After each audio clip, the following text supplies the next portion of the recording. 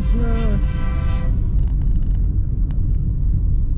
Woo! Ha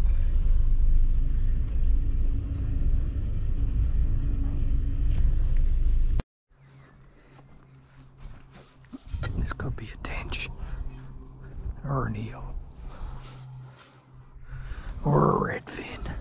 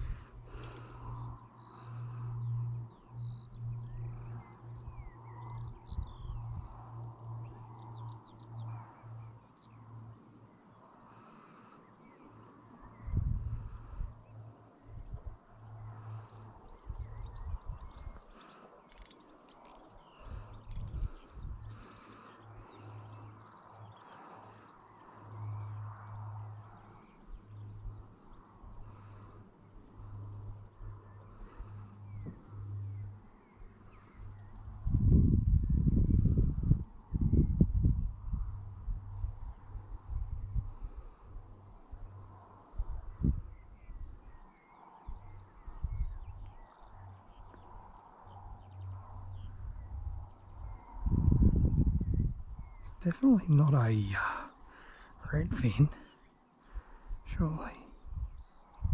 Got him. That's a tench. It's a tench. Oh, it might be a bloody trout. Ah, couldn't be. Couldn't be that lucky, could I? Oh, that's a tench. First tench for the season, I think. I thought he was biting different. I could see bubbles. Keep him out of them weeds if I can. Ugh.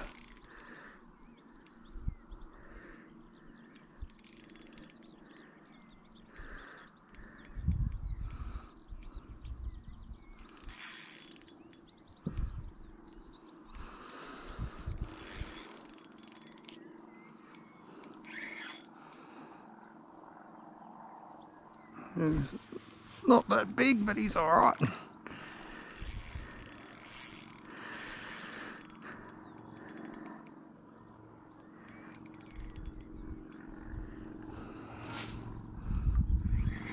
Couple of pounds, I reckon.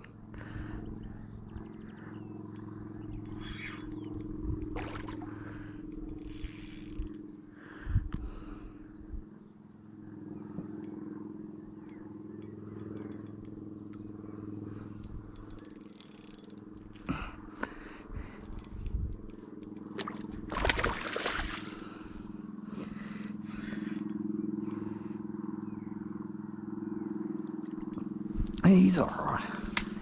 Oh, he's a good fish, really. Oh, good tench, folks. Whew, he's solid.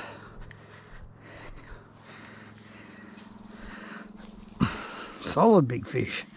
And he's an Aussie rules ball.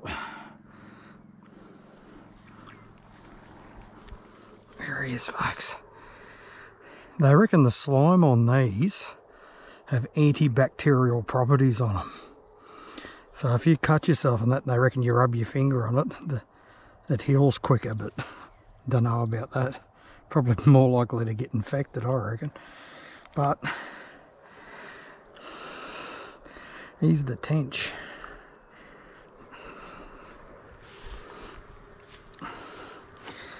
Check out the eye on them. They say they've got a teddy bear button eye.